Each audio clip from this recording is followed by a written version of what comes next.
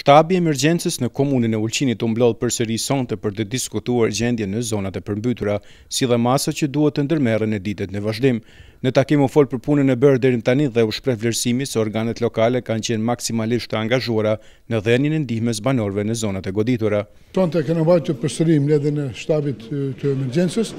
edhe kena bërë një rezime të gjitha aktivitetet që kena pas gjatë ditës së sotme, se për fakt të keq akoma nuk ka kalu rreziku prej përmbytjeve, kështu që secili prej subjekteve i cili merr pjesë pra në këto aktivitete ka prezantuar pra me raportin e vet gjendjen, dhe normalisht se jene përgatitur edhe që të jenë të gatshëm si sonte ashtu edhe gjatë ditës së nesërme. Pritet edhe sonte që të vazhdojnë rreshet, ndoshta edhe nesër, por deri të premten situata do të jetë, domethënë, çdo kohë pra me pikë pyetje. Unë shfrytëzoj rastin që t'ju falenderoj të gjithë anëtarët e shtabit të emergjencës, pasi të gjithë janë në nivel të detyrës,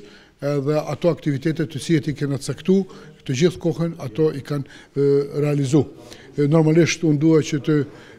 falenderoj të gjithë qytetarit që marrin pjesë në këtë na ndihmojnë. Na vjen keq për të gjithë ato të cilët janë veç të përmbytur, tash sa kohë faktikisht disa prej tyre janë edhe të rrethumur prej ujit edhe afro një muaj, edhe do të kenë pasojë pra edhe në periudhën e ardhshme. Sidoqoftë na jena pranë tyre edhe jena duke bërë çmos që të ndihmojnë secilin prej tyre. Do të vazhdojmë prej nesër që të japim pra ndihma si në benzinë, naftë, pra edhe ushqim për kafshë. Normalisht shfrytëzojmë rastin edhe që të ftoj pra edhe prej bashkive lokale që të i bajnë regjistrat ashtu siç duhet, që të na mësojnë të na leksojnë edhe neve shpërndamin pra atyre mjeteve të cilat do të shkojnë drejt qytetarëve. Gjatë ditës nesërme pra do të vinë edhe drejtori i direktoriatit për gjendje të jashtëzakonshme, ku së bashku me te do të vizitojmë pra të gjitha fshatet të cilët janë të përmbytur. Edhe normalisht gjithë kohën ato kanë qenë pranë nesh me ndihmat e tyre edhe normalisht me vlerësimin e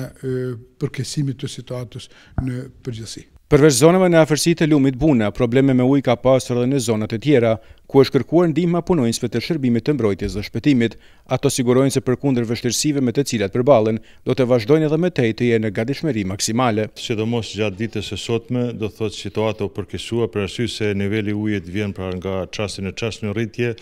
Kemi disa zona, disa fshatra pra të cilët janë të rrethuar me ujë.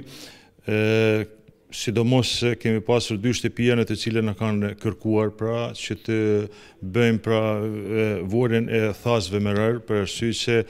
uji veç ka ardhur deri tek dera e shtëpisë. Kështu që kemi intervenuar pra me thasë në një shtëpi në Lisën dhe një shtëpi në Sukubin në orët e pasdites për arsye se niveli i ujit ka arritur të kërcënojë edhe disa shtëpi në pjesën e Sukubinës. Po ashtu kemi intervenuar gjatë ditës edhe në një objekt në Shtoj, i cili ishte i përmbytur, jo nga buna, por ishte i përmbytur nga rreshqet atmosferike, kështu që kemi bërë pra thithjen e ujit me pompë, por që efekti ishte minimal për arsye se nuk kemi pasur ku të çojmë ujin, kështu që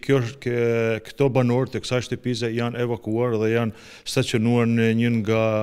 vendet ku kemi caktuar pra një hotel për vendbanimin e këtyre personave derisa ta kalojë kjo situatë emergjente. Po ashtu në orët e paradites kemi pasur thirrjen nga qytetarët e Shtojit, të cilët kanë vënë re se ekzistojnë 2 vrima nën Bent dhe kemi pasur rrjedhje të ujit, kështu që më njëherë kemi shkuar dhe aty në vendngjarje, kemi papër me çka kemi të bëjmë, më njëherë kam alarmuar kryetarin e komunës që të shohim masat të cilët duhen të merren për arsye se aty i vetmi intervenim është me mekanizim, kështu që është angazhuar pra një person fizik nga komuna jonë i cili gjatë orëve të pasdites ka bërë pra msheljen e këtyre vrimeve dhe i cili edhe gjatë ditës së nesërme do të vazhdojë të bëjë një sanimin e një pjese të këtij bendi. Ne si shërbim operativ duhet gjithsesi të jemi në terren, por është një problem se territori shumë i përhapur dhe duhet edhe qytetarët që të kenë mirëkuptim ndaj neve për arsye se nuk mund të arrijmë në të gjitha këto zona për arsye se ne për momentin unë kam 7 apo 8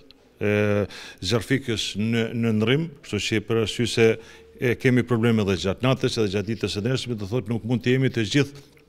24 orë të gjithë në punë. Kështu që duhet të kenë mirë kuptim edhe qytetarët, po ashtu pra kemë ndihmë edhe nga ndërmarrjet tjera publike. Besoj që edhe këto 2-3 ditë krize që kemi do t'i kalojmë pa dëmtime, pa ndonjë fatkeqësi. Situatë të rënduar do të kemi edhe në ditët në vazhdim, kurse nga premtja pritet ndalimi i rresheve dhe ulja e temperaturave, çka pritet të lehtësojë gjendjen, megjithëse për tërheqjen e plotë të ujit dhe vendosjen e normalitetit do të duhet kohë.